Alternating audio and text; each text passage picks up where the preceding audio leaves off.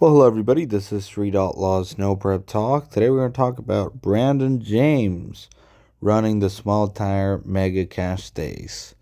Now, before I go directly to the photo owners, please subscribe and comment and stay tuned for a lot more videos coming all about the Street Outlaws No Prep Gangs Race Series and all the other Street Outlaws shows.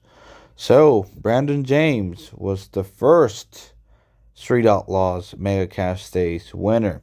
He came out 2 years ago out of basically nowhere in the Street Outlaw world and kicked everybody's ass at Mega Cashdays. So every big name in the Street Outlaw world was running Mega Cashdays. And Brandon James, which I believe was 25 years old back then, came out of nowhere and beat everybody and didn't even lose one race.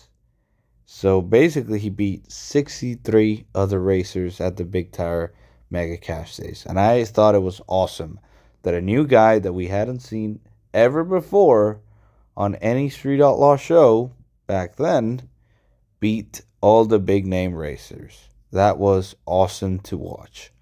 Now, he did race in the street in Fast in America, I think twice. He had an accident as well in America's List. And now he came back with his NPK car on small tires. Now, I talked about it when I talked about Discodine, and this is another screw-blown Hemi car that will be running on 2810.5, or actually is running on 2810.5s right now in the Small Tire Mega Cashdays. I think this is going to be an awesome show to actually see NPK cars on small tires on a sketchy street. Now, Brandon James used to have the Mustang that he won the first Mega Cashdays in. It had a twin-turbo small block Ford, even though some people told me it was a small block Chevy.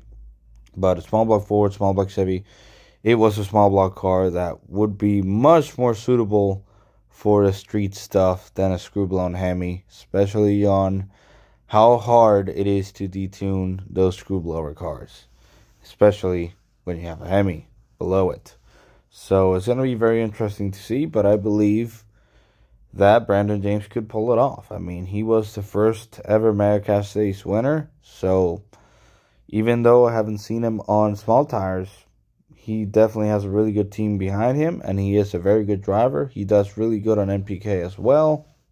So I can't wait to see this screw-blown Hemi Nova running on the streets on 28s. Mega Cashdays is going to be just extremely interesting to see all these big tire guys running on small tires for sure.